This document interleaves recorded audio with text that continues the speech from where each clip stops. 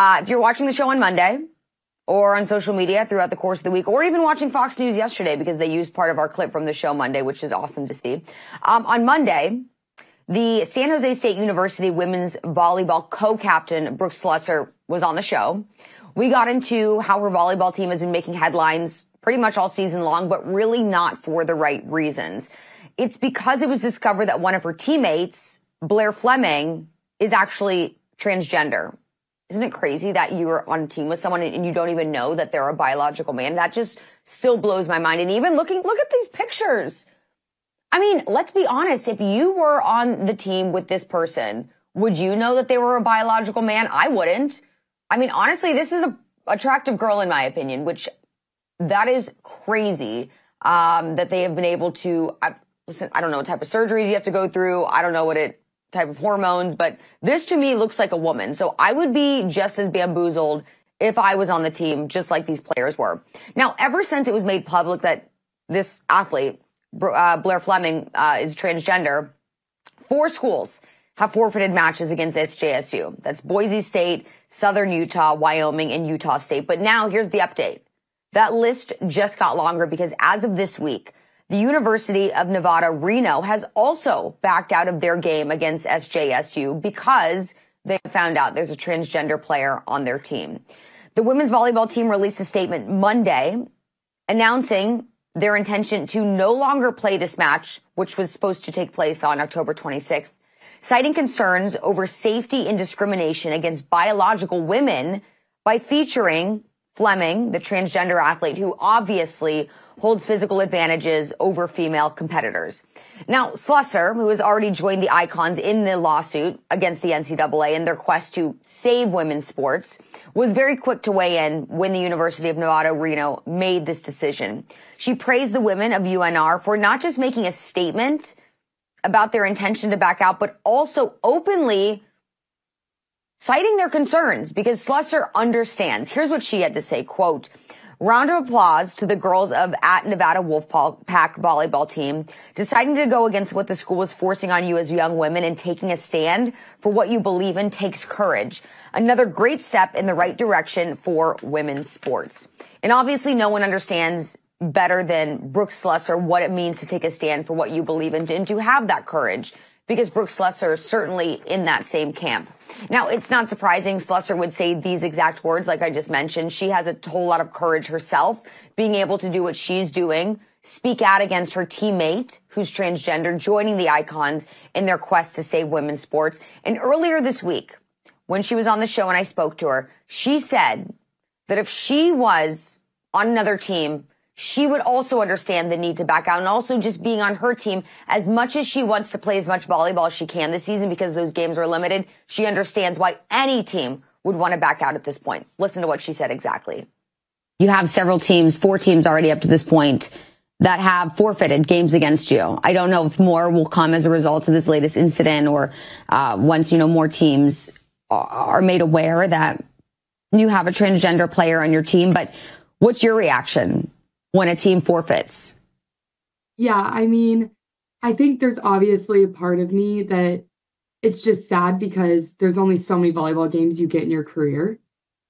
But then on the other hand, it's, I would be doing the exact same thing, So I fully support every school that is deciding to find the courage, take the stand to not play against us.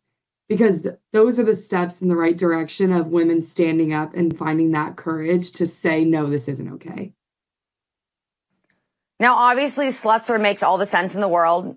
We don't need anyone to interpret why she's saying what she's saying. But unfortunately, UNR, the team that just forfeited their game, which was supposed to take place on October 26th, the school itself is not in support of the volleyball players' decision to forfeit their game against SJSU, despite knowing this would mean that their female athletes would have to play against a biological man. The school, after hearing about the forfeiture, they put out this statement through a spokesperson saying, quote, "The players' decision does not represent the position of the university. The university and its athletic programs are governed by the Nevada Constitution and Nevada law, which strictly protect equality of rights under the law, and that equality of rights shall not be denied or abridged by the state or any of its subdivisions or account of race, color, creed, sex, sexual orientation, gender identity or expression, disability, age, ancestry, or national origin. I mean, wow. To say that all of these different classes are protected, fantastic, but protecting the equality of rights under the law, doesn't that also mean that women should be protected as well? Biological women, might I add. It's just very interesting that this school itself, UNR, is putting more stock in literally one transgender athlete's feelings rather than recognizing the feelings of their entire women's volleyball team. And maybe this isn't just their women's volleyball team. Maybe there are other athletic sports teams who encourage the volleyball team to not play. Maybe they also understand the risk that is involved when you go and play against a transgender athlete. Let's not forget that Brooke Slusser, even before, okay, so actually let's just revisit what we spoke about on the show. On Monday, we revealed that there was a opposing player that played SJSU recently, and she got completely smacked in the face by a volleyball that was hit over the net by Blair Fleming, the transgender athlete. She's okay. From what we hear, she's okay and hasn't sustained any long-term injuries, not similar to Peyton McNabb, who was a high school player in North Carolina a couple of years ago who got hit in the face by a volleyball, paralyzed on half of her body, and up to this day still has long-term injuries. Her volleyball career is completely over. But Blair Fleming, even before that happened the other day, said that she estimated that these balls were traveling about 80 miles per hour over the net at the hands of Blair Fleming. I mean, imagine you have all of your force following through, hitting a volleyball. I mean, that has got to hurt. And players recognize, even the players on Blair's team, on SJSU, when they're in practice, they remind each other, make sure you stay out of the way when Blair's at the net because none of us want to get injured.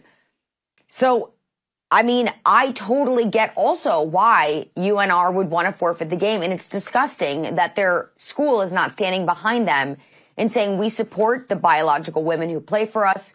We support our athletes, and we are not concerned with the one feelings of the transgender athlete on an opposing team. I mean, this is horrible.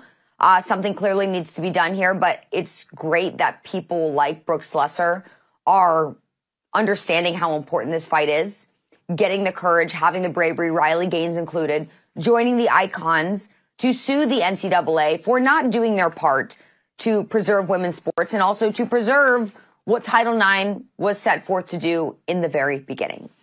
Okay, let's continue this conversation, but bring in one more voice. Let's bring in the host of Don't At Me. It's Wednesday, Dan Dockich. Hello, beautiful. How are you? Am I allowed to say that without getting fired? I don't know. Thank you, guys. You're so pretty. You're so nice. I just called you gorgeous, so hopefully you don't report me to HR either. Hi, Dan. Hello. How are you? Hello, my doll. Okay, so what do you think about all this? I mean, there is 5 teams at this point who do not want to play SJSU for the most obvious reasons. They don't want to put themselves in harm's way. They don't want to play on an uneven playing field. And UNR has the audacity to come out after the fact instead of just saying, either just keep it quiet and say nothing, or say we stand behind our athletes and their decision. We trust they're making the right decision for the right reasons. They come out and say this does not represent the school as a whole. Charlie, this is one of those. I'm kind of on both sides. I love what the women did. I do. And I would, if I were in a position of being the athletic director, knowing what I know, which is not a lot of Nevada state law and different things regarding contracts with our conference, I would support them totally. But, Charlie, one thing I've learned, I had actually twice, once at Bowling Green my first year, players boycotted a practice, said they weren't going to play.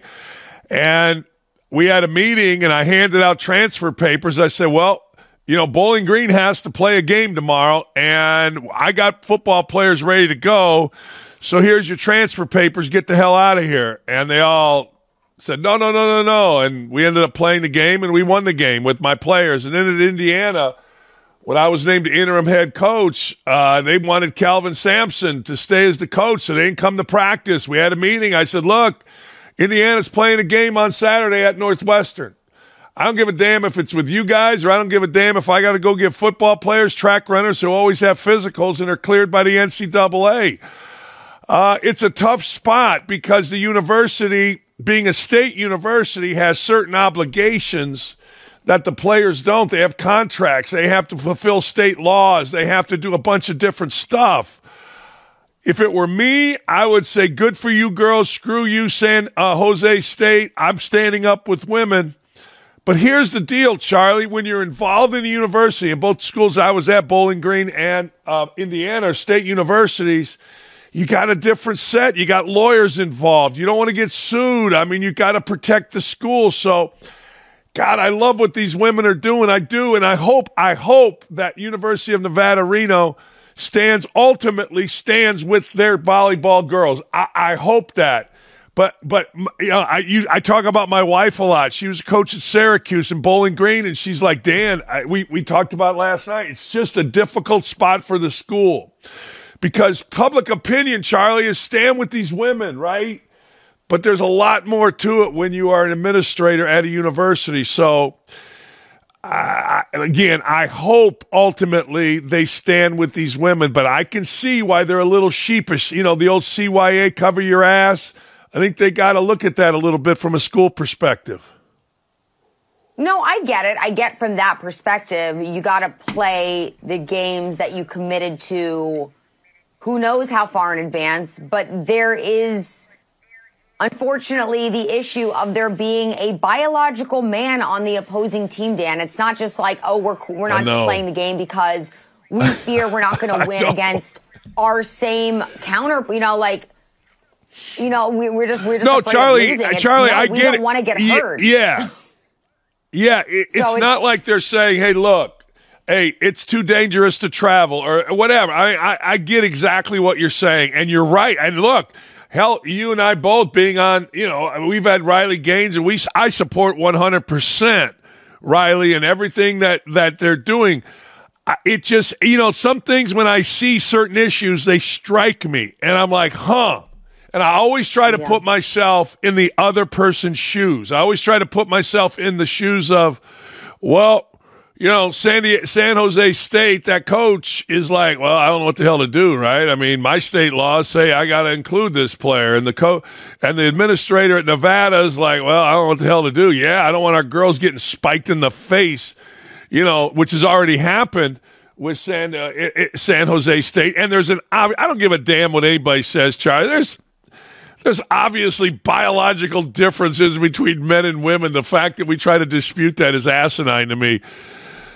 I don't know. I do know this. You know, when you deal with the NCAA and you deal with universities, not the last thing they do is want to get sued. And that's what I see this out of Nevada. I think ultimately they'll side with the women, but I think they've got to posture themselves right now to alleviate any potential lawsuits coming from the conference, coming from San Jose, coming from maybe, you know, some activists in their own state. I think they've got to posture, position, lawyer up, and figure this out from a university perspective.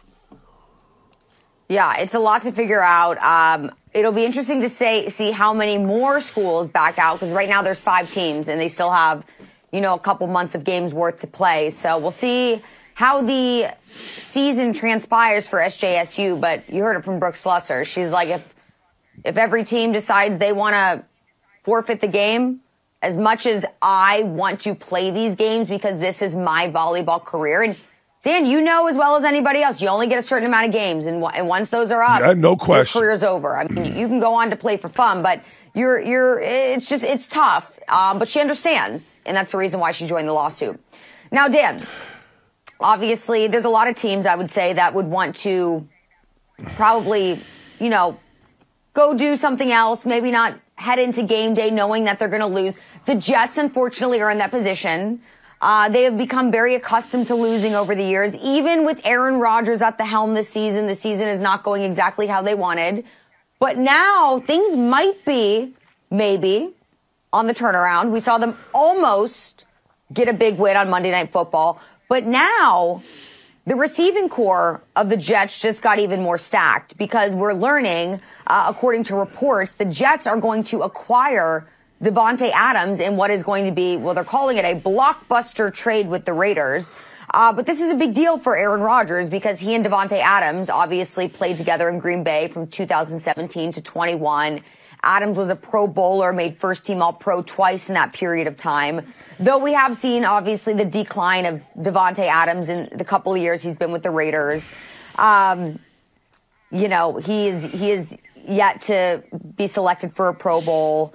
Last year, he had 103 catches for 1,144 yards, 8 touchdown catches. So I don't know, this season so far, 18 catches for 209 yards and a touchdown.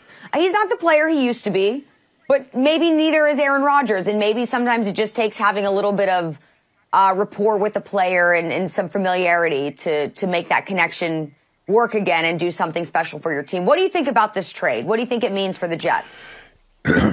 Well, I think it gives hope. When you're reeling, you're 2-4, you just really outplayed the Buffalo Bills on Monday night. I think it gives hope. It is fascinating to me, though, and this is the world of professional sports. So, let me see if I understand this. Davante Adams wants to get traded to the Raiders with his buddy Derek Carr. He gets traded to the Raiders. Thing doesn't work out. All of a sudden, out of the blue, Davante Adams has a hamstring injury. Wait a second. Now he gets traded where he wants to go. Oh, that hamstring injury's gone, and he's ready to play this Sunday. Fine. Hasn't played the last couple games. Yeah, Charlie. Oh, my gosh. I don't know what to make of Davante Adams. I always, when I hear him speak, I hear he sounds like a pretty smart, pretty good guy. He's working the system, but for Aaron Rodgers, it gives him a familiar wide receiver. For the city of New York, the Jets, it gives him hope. Now, remember, Charlie, it wasn't that long ago where, before last season, we had to listen to everything Aaron Rodgers, everything New York Jets. It was exhausting. So guess what? It hasn't gone well. He got hurt 4 plays into last season, and now they're 2-4. But, hey, look, New York, they love the Jets. New York loves their sports. New York loves the new star. New York loves the hope that Davante Adams and now Lazard is reunited. It's Peaches and Her back in the late 70s, and it feels so good. So let's see what the hell happens. Well, yeah, definitely. That's a good song. Happens, though I do. What was the song? It was a good song. Reunited and it feels so good. Yeah, that's a good one. It is. You know what? I sing that song. I sing that song to myself every Wednesday. Because I get to see you and I get excited. I'm brushing my teeth. I'm like reunited and it feels so good. Yeah. Okay, but what about let's look at the terms for what they paid for Davante Adams. They sound fair. ESPN and NFL Network both reporting the Raiders will receive a conditional 3rd-round pick that could eventually turn into a 2nd-round draft pick for the Raiders. Fair trade. I know the Raiders at one point were asking for more. I think at one point, they were asking for a 1st-round pick, if I can recall that correctly, like way at the beginning of these negotiations, and everyone was like, you are out of your mind if you think that Davante Adams is worth a 1st-round pick. So at least they lessen the terms a little bit. Yeah, I mean, one of the things in the NFL is good players get traded for, change, draft picks. And, nobody really knows how draft picks are going to work out. It's a crapshoot. So, it's a good move. And, let's look at it from the other side. If you're the Raiders, here you go. It was a few years ago. You got John Gruden, Mike Mayock, Derek Carr coming. You think you're going to have something here last few years. You don't have nothing. And you don't have anything to show for it. And now there's talk that their stud, Max Crosby, may be wanting out too. I mean, it is amazing to me, Charlie, and I'll just be quick about this, how certain teams in the NFL stay above the fray. They stay drama-free, and other teams in the NFL, like the Raiders, can't get out of their own way. And all it is year after year after year, you hear about this function, and it's like, man, get somebody in there that can get out of their own way and get it figured out. You know what I keep seeing on the internet, and I don't know if they are still. What is is it Mark Davis? Yeah, the owner of the Raiders, Mark Davis. He's got a look to him. We'll call it unique, Dan. Oh, he's got a unique look to him. I don't know if they're still Charlie, dating. he's the only guy in America. He's the only guy in America that I don't want his haircut. Only guy that has hair, and I don't want Mark Davis's haircut. He's the only guy. I'm just curious, why does he think that haircut was a good choice and continues to be a good choice? I'm looking at it on my screen right now, and it looks like somebody took fingernail clippers. And we're just all right, here we go. Hair's out of your face.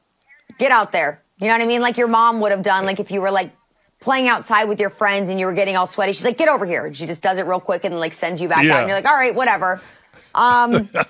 There is this meme about, I don't know if he's still dating her, Dan, but he was apparently dating at one point this really hot 26-year-old. She was a smoke show. Yeah. And there was the meme that, when I don't even know if it was a meme, maybe just a headline. She decided she wanted to date Mark Davis because she thought he had a nice smile. And here he is with this dorky haircut and this big grin or goofy grin on his face. And it's she liked him for his smile, eh? Interesting. All right. Whatever you say, right? Yeah, I mean, hey, $1 billion make you smile too. So I don't know. Yeah. You never know. Love is love, baby. Love is love. Love is love. And that would also translate over to our next story, Dan, because Bill Belichick, he's got a little smoke show of his own on his arm. She's only 23 years old, Jordan Hudson. We've talked about her in the past. Now, here's where it gets interesting, all right? He's got this young, hot babe. They've been dating for quite a while now. Don't know what they talk about, but they clearly find things to relate on. Whether they're speaking or not, I don't know. Anyways, Bill Belichick, we've seen him become a lot more active, Dan, right? We've seen him on the Pat McAfee show. We saw him on Monday Night Football with Peyton and Eli. He's clearly finding his voice, getting more out there, getting more exposure because he has an interest in getting back into football. His days of coaching, as far as he's concerned, are not necessarily over at this point.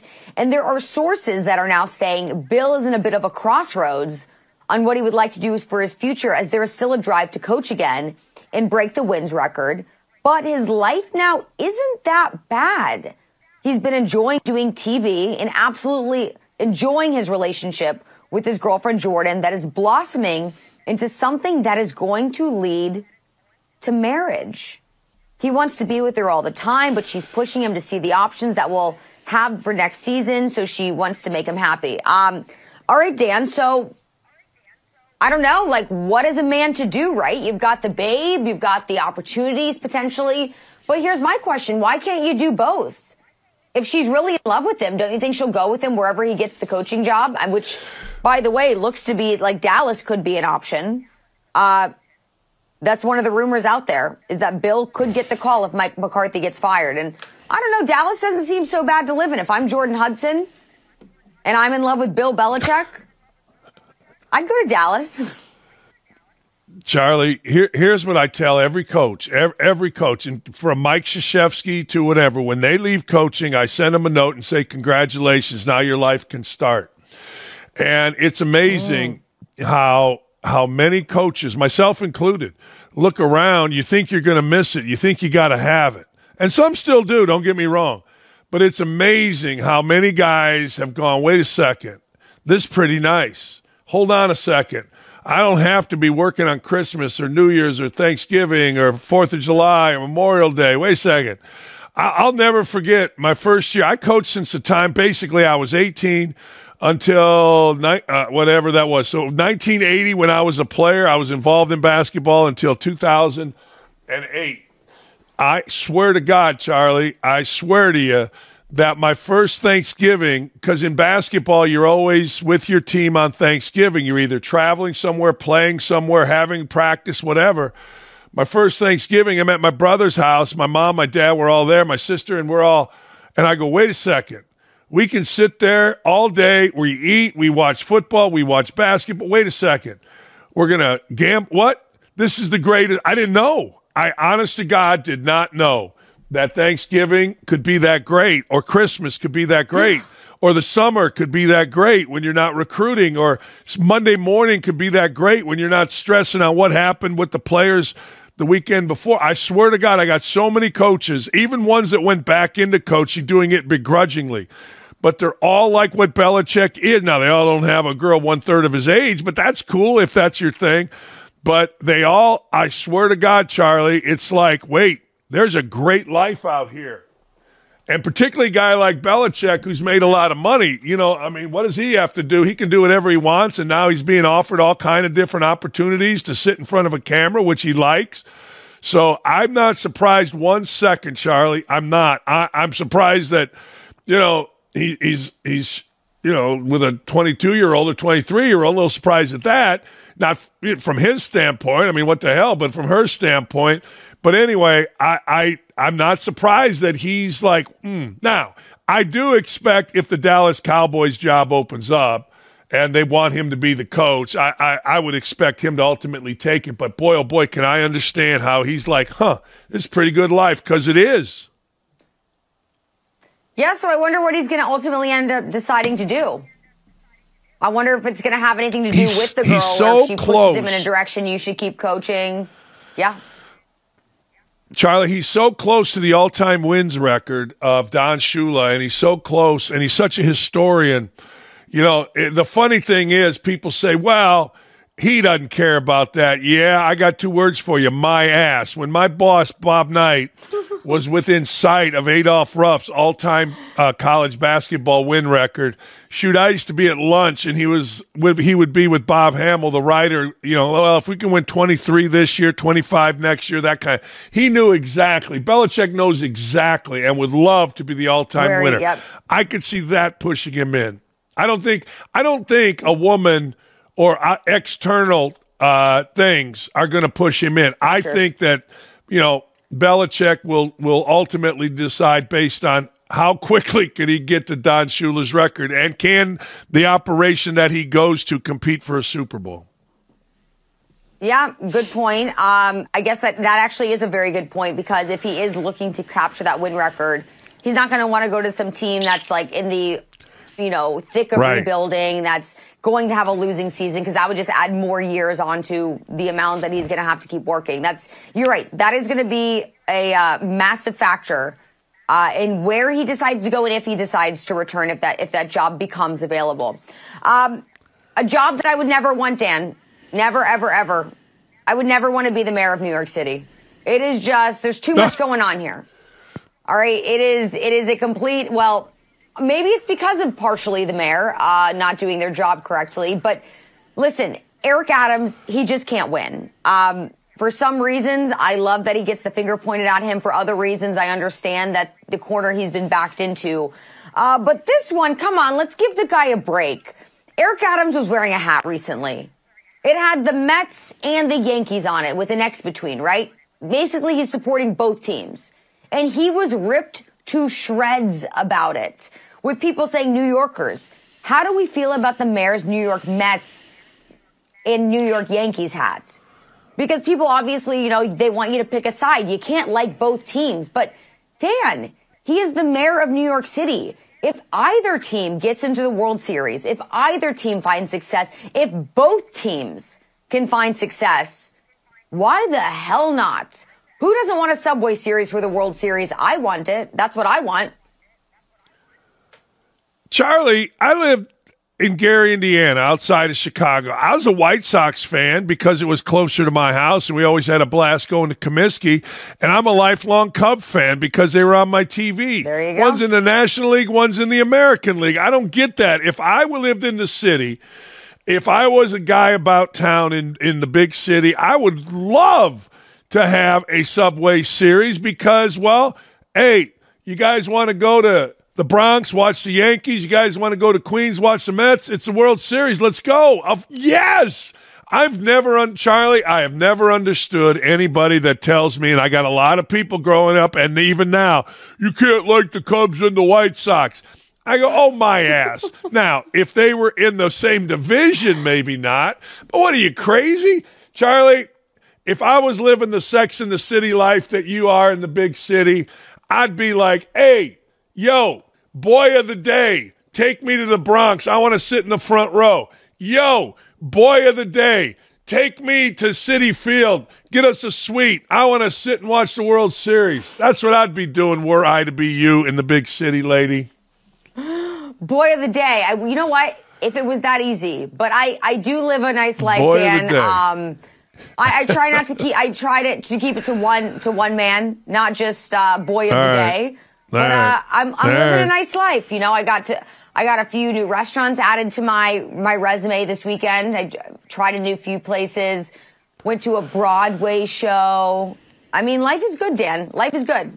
Listen. Yes. As many downsides as there are, I won't say as many. The really only downside to being a New Yorker, taxes, are homeless, and illegal immigration problem because we have become a sanctuary city. Like the filth that you have to literally step over. Like today when I was walking out of the subway, Dan, like just to paint the picture, it's an underground subway station, similar to like other cities, you know, whatever.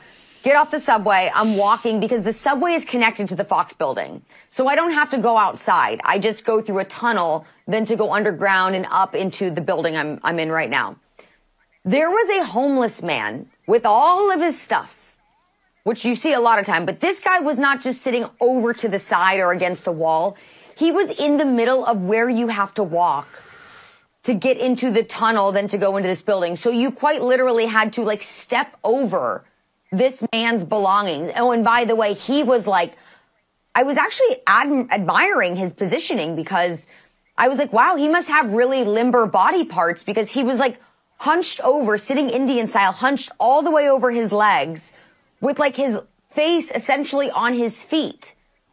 And I was thinking to myself, like, wow, he's a very flexible man, but also I can also imagine the pain he's going to be suffering when he wakes up. It's kind of like when you wake up from a long flight and your head's been like, you know, cocked over to the side and you're like, ooh, that doesn't feel good. This guy, I can't imagine, is going to wake up from his drug-induced slumber. I imagine that's what it is if he's passing out in the middle of the subway. What he's going to feel like when he wakes up. But yeah, that's kind of what it feels like to live in New York. But on the other hand, Dan, there's everything. There's every great restaurant, any restaurant you could ever want, the best of the best of the best. Broadway shows, you've got like beautiful buildings, the architecture. I mean, there's so many things to love about New York. So yeah, I guess you take the good with the bad. Yeah, there's always good with the bad. By the way, I love a good Broadway show. I used to have season tickets to the auditorium in Bloomington. What show did you see? I saw Stereophonics. Have you heard of it? Oh, no. Do tell. It is, it just came out, I believe in April, was when it debuted on Broadway. And it, I think it loosely follows the story of the Eagles and the breaking up of their band. That's at least what I was told, because I don't know the background of the Eagles. But and then like the emergence of Stevie Nicks as a solo artist. So there was like it was over a 3-hour show. It was very long, but it was very good. They had all of their own original music. The actors themselves were the vocalists, were the musicians. So it was awesome. Super great. But there was like a lot of drama with the band. And as you can imagine, that's what happens when you go from struggling to not struggling to people finding their own voices to wanting to go out on their own. But Dan, it was great. And now I have other Broadway shows on my list. So I'm just going to become a Broadway gal. So yes! Have like a little duet. A gal about like Broadway. We did at the beginning of the show. Yes. We should come together with a number that we do every Wednesday. Maybe that's what needs to happen. Yes, a number. Yes, we need a number. That would be really good. The sound you would be hearing is computers and TVs being turned off if I'm doing a number. But no, look, The only problem I have with Broadway show, this is the only problem. I love going. Every time I go to New York and my wife, we go to Broadway show. I do. I'm a Broadway show guy. But the seats are so close from front to back for my big, fat, 6'5" ass that I got to beg, borrow, and steal to get an aisle seat. But, oh, man. I'm going to go. My wife and I swear to God, I was just telling my wife, we're going to New York. We're going to go see a show, and now Stereophonics is on the list. Yes. Yeah, it's actually the most Tony Award nominated Broadway show in history. Or maybe a Tony Award winning. I like it. It's either one. So yeah, it's very, very popular right now. And they've actually extended. I think it was supposed to close at one point. I think they've now extended the calendar twice because it's in such high demand. So yes, you should totally put it on your list. Come to New York, come see it. It's great. I'm gonna. What else did I want to tell you, Dan? Oh, I know what I wanted to say. I just hope that, I wish mercy on whoever has to sit behind you at Broadway shows because, as you just mentioned, you are 6'5". Yeah. And it's always for people like me, 5'2". I need to hopefully just, because you can't decide who you sit behind, just hope that I sit behind someone short enough that I can still see over their head and enjoy the show. But sitting behind you. You know what, Charlie? It's tough. You know what I do? I really do. I crouch down. I understand that. And my head is massive. This is a size 8 head. This is among the biggest heads in America right here. It's just, when I was a child, you could look this up. My mother actually was afraid that I was what was called a waterhead baby. And if you look waterhead babies up, it's not great. So I swear to God, I'm very conscious of who's sitting behind me. And if somebody your size is sitting behind me, I will ask if they, want to switch seats. And as long as the person behind them, I'm very. I don't like being a problem. I either squinch down like this or watch the show kind of. I don't like being a problem. I like having fun. I like having a blast. I like, but I don't like being a problem for somebody else. And I get that. I honestly do. I get that people behind me at my size and, Dan, may have a problem. Yeah, I do. You're such a good person. Not that I didn't already know about that. Dan, you just, every time I talk to you, you continue to surprise me. But I know that you have a show to get to. You've got to go get prepared for Don't At Me. Everybody, it hits the OutKick Network 9 a.m. every single Monday through Friday. You don't want to miss it. This guy, he's a national treasure. He says what he thinks. He won't hold back. But he's also the guy that will crouch down in his seat to watch a Broadway show so that he does not disturb the person behind him. He is a man with duality, ladies and gentlemen. Dan, thank you so much. Oh, I love it, Charlie. Thanks for having me as always. Bye. Have a great rest of your day. I love his oh boy as he signed off. What a great way to go. Okay, everybody, before I let you go, we had touched upon the Dallas Cowboys earlier in the show. Maybe a landing spot for Mr. Bill Belichick. But then again, the Cowboys are not doing so hot this season. And like we just said, we know Bill is not going to want to go to a losing team because therefore it gets harder for him to add wins to his record and then attain the record that he is aiming for. And then eventually maybe retire and marry his 23-year-old girlfriend, right? We'll see. So anyways, the AT&T Stadium X account this past weekend, they took a photo of the stadium's interior. What their goal was is really to just portray how packed it was, right? Sold out stadium. Look who's here. We've got everybody who matters. But they did a little something interesting, and internet sleuths, they can figure everything out. And they were quick to point this one out. Take a look at this photo. Tell me what you see that just doesn't look totally kosher.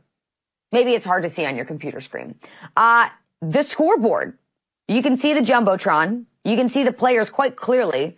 You can see the teams that are playing, but what's up with the score? Huh. Interesting. Seems to have been blurred out, which would make sense, because the Cowboys lost that game horribly. It was a horrible, horrible embarrassment to the Dallas Cowboys. And in fact, let's also note that AT&T Stadium has deployed this same tactic several times before too. So I think this is the third time that they've done this blurred scoreboard. We're on to you, AT&T Stadium. There's no getting past us. Maybe you should just start winning your games, and then you don't have to blur out the scoreboard anymore. How about that? 3-3 record. The Cowboys have some work to do. Ladies and gentlemen, thank you so much for watching the show today. Always a pleasure to have you around. We're doing it again tomorrow. In the meantime, follow me on social media at Charly on TV. That's it. Go have a great Thursday. We'll see you tomorrow. Hey everybody, thank you so much for watching. As you know, the woke sports media is in shambles and OutKick is on top. So make sure you're tuning into my show, OutKick the Morning, for your fill of sports, pop culture, politics, and everything in between. For more original content, make sure you're clicking here. And also make sure you're subscribing by clicking here. Everybody, thanks for watching. Catch more later.